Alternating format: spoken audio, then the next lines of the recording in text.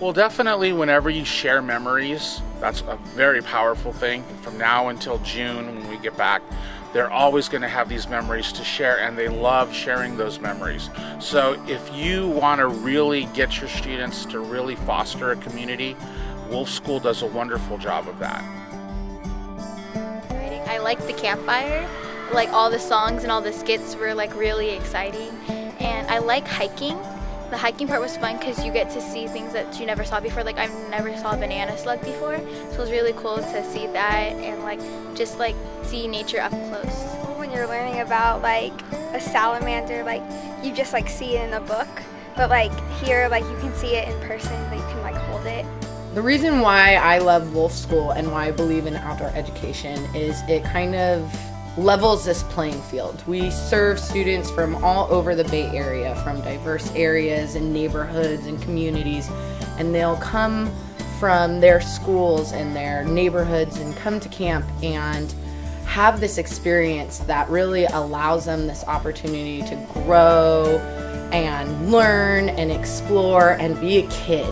My favorite time at Web of Life Field School is going to the newt pond. We got to catch 3 newts, we put them in a bucket and we held them. The Wolf School is a place where kids can start to see and look around.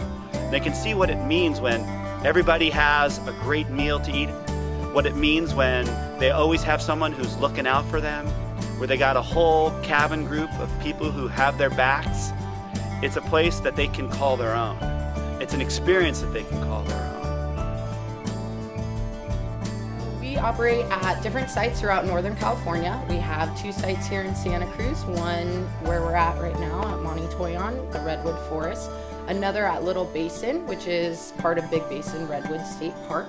We have a site in Cazadero, which is in the Sonoma area. It's over 1,000 acres. There's waterfalls, different types of habitats that the students get to explore.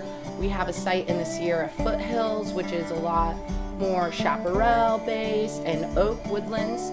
And then we have a site right outside of Yosemite at Camp Tuolumne Trail. A big bonus of coming to the Wolf School is that students not only get to have this week of outdoor education, but we can also go off-site and take them to one-day field trips. So here in Santa Cruz, we usually head down to Natural Bridges State Beach, where we can explore the tide pools, look at the monarch grove, talk about erosion, do sand crab studies, be really active. We head into Yosemite Valley, where they're now down on the valley floor, again looking up at this beautiful glaciated valley that's been created.